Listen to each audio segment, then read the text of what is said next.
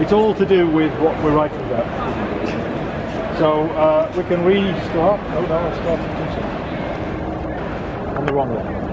Alright then, okay, so penny grind, as I say, very ancient kind of avatar for all sorts of things. What penny grind, what penny grind, what penny grind, what penny grind, what penny grind, what penny grind. Buildings.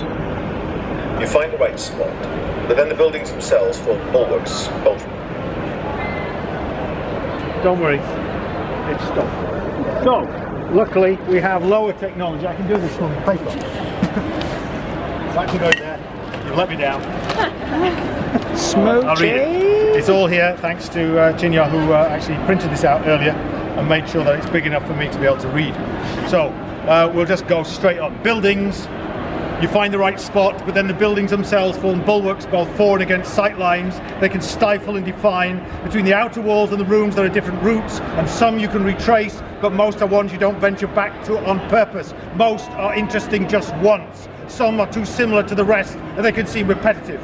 These can be dangerously draining and the monotony overwhelming, but there are courtyards as well as streets and long winding paths that open out vast territories in between that make the wandering worthwhile, though distracting.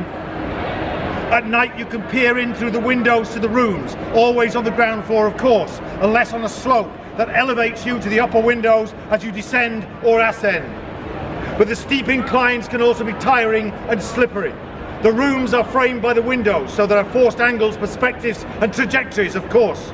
Endless waiting for someone to come into the space, and sometimes you just catch a glimpse before they leave.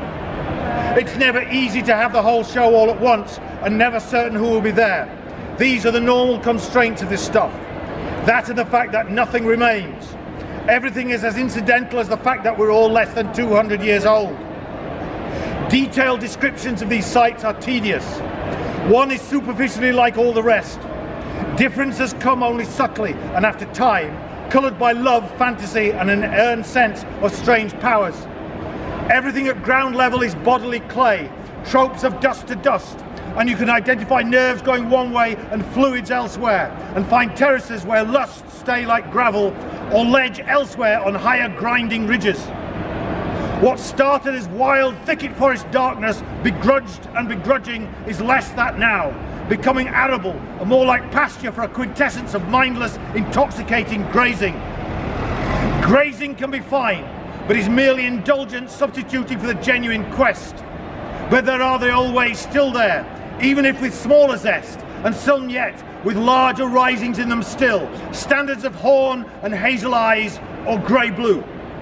Some bodies have been cut down by age.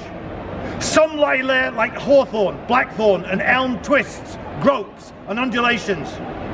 You watch them as time clings to them. It's a gentle reminder that the youthful body is not the fulfillment of anything more than youth, and youth knows only a few things, and there are deeper, better energies. Penny grinds, rituals and myths are olden and have their histories and futures along enormous derangements of time. Some grow tall in amidst the body's clay and the smouldering heavy shapes that contour theirs. Some grow well. This is a place where the surly and slow bodies burn, morose and smouldering as older beauties, laconic, heavy as the very messages themselves. But we never remember what the messages were. Here the bodies are hundreds of miles of forgotten tidal events. But we must resist talking about them as ideal vagabonds tramping the public highways without any human habitation. We must always see them in relation to people and their bodies, conversations and interactions. We must let the what grow out of the why and understand that we inhabit many guises. This is a human perforation of desire that's the longest and most irregular human length anywhere, ever. It is a dry place, yet edged by all those liquids, fluids and waters. Everyone flattens down to body marsh. It's salt and mud, inescapably part of what we know. Everyone part of the drying life of an ebb tide activity that clarifies everything above it. Doubts, guilts and reflections shine back inward to the other life that isn't here. Bravo. Bravo. What a fine fucking reading.